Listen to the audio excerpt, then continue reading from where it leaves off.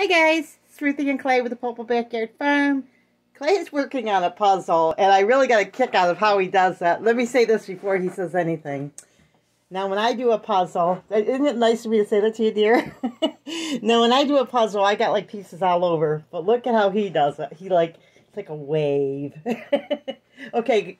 Well, were you going to talk and say the same thing I just said? I match the sizes up. I don't really look so much as the color because it just blinds you with, like I'm doing giraffes and there's spots for 3 different giraffes, and if I went and did that, I'd be here all day trying to find a spot. But I look at the shape that's missing, and then I go ahead and look for that shape up at the top.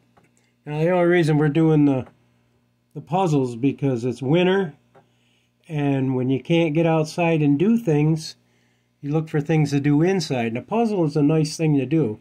I made up a board.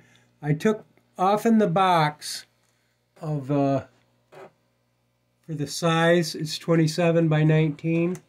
So I made a 32 by 24 board and put a framework under it, a plywood. And that way your whole picture is nice and flat. And if you had to move it, you could move the board and all. So that's what I did for that. Because we put it on the table, one of our folding tables. It's still on. And the folding table, and this is the folding table, this black one.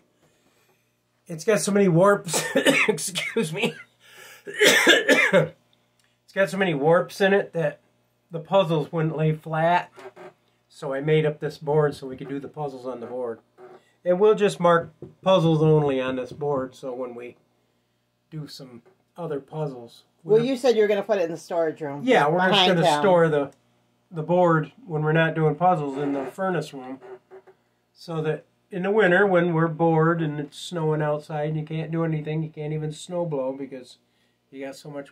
Let me pause and let them see the snow for a second. Well, you can do that at the I'll end do it in of the another video, guys, because you guys don't want to see snow. We haven't got a lot of snow. Right now it's only about 4 inches. Yeah. But it's supposed to snow all day today, so it'll probably be a foot by the time I get out there tomorrow. But this is what I do to keep myself busy in the winter, so you don't get cabin fever and go stir crazy. Talk about the containers. Well, I bought some Ziploc containers, and we sorted all the colors out. I've got blue in one and black in another, and I've got the tan grass and the giraffe pieces in another. I've emptied one of them, so but it lets you stay ahead of the game. And with the cat we've got, she's going through her terrible twos, and if you let her, she will mess up your puzzle just by kicking them all over the floor. So what I also do is when I'm done, I've got another sheet of plywood I just lay over top of the puzzle until I decide I'm going to sit down and do more. But she's under the table right now. She's going through her terrible twos. She'll take a nap. If I go and take a nap in the chair, she'll get up on me and take a nap with me. But there's times that she won't do that, and she's just running through the house, tearing everything up. And that's exactly what a 2-year-old would do. So that's why we say she's in her terrible twos. We named her Precious because I guess she's precious to us, but as a nickname, I just call her Ethel when she's being bad and when she won't sit still. Because what she'll do is she'll get up on me while I'm trying to take a nap, and she'll sit there and clean herself until she winds down and decides she's going to go to sleep. And I call her Ethel because of Lucy and Ethel. Ethel is Lucy's partner in crime, and that's what she is, a partner in crime. So I just nickname her Ethel when she's being naughty. But she was the kitten that, she was a stray, and she jumped up and she wanted to be patted and be, like, she acted like we've owned her forever, so she found a home with us. And there's three. She's a pain, that's for sure. And there's always cats running this neighborhood. I think half the neighbors must feed them or something, but they're always roaming. It's time for me to But he's Start working. But I got a kick out of how he was doing the puzzle because I was putting pieces together, and I got a little frustrated with this because. Well, I've done so many of these things, and I kind of taught myself is don't look at the color, look at the shapes, because it'll keep you from going stir crazy.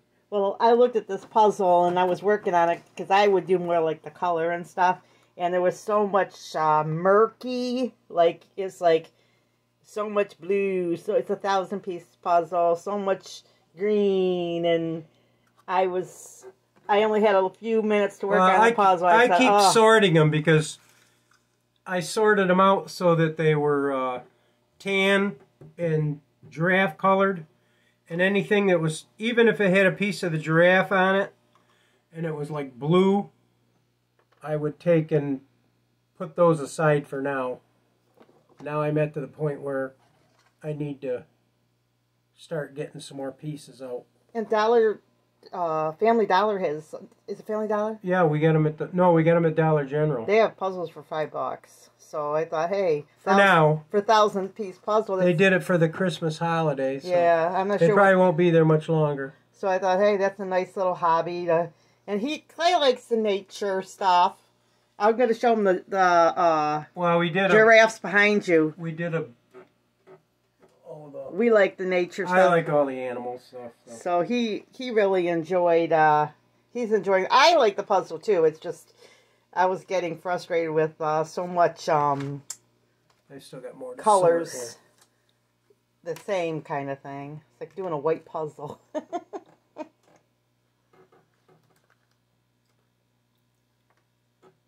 These have all got giraffe pieces on them, so. But this might be the last puzzle we do. We were talking about that too. For this winter, yeah. We'll probably paint or something. But we'll still pick some up for next winter and whatever. Yeah, and we might paint or do something different here. If we're all still alive by that time. Who knows? We'll be alive. If the Lord doesn't come back, we'll be alive either way. But you just hope that everything will be all right. Yeah, it'll be good. It's all good. But anyway, there you go, guys. Puzzle. Thought you guys might enjoy seeing how he does the puzzle because I think it's pretty unique. I've worked puzzles with other people, and we usually have all the pieces all over. But Clay works it just like it's all creeping up. Well, we've got little bins of the sky all blue, and I'm not going to mess with that till I get this part done. When I get down to where it's going to be green and black again, then I'll start working with the green and the black. And that'll be around the giraffes and around the prairie part.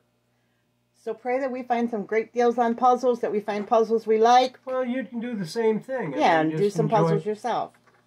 Put them up on YouTube, you know. But before you buy a bunch of puzzles, look on the puzzle, it'll tell the size and shape. You might want to make up a board. That way, if you've got a table that you want to work on, like this one here is a little 4x4 card table, and you don't want it setting out, say you're going to entertain guests, you can always move the whole puzzle on the board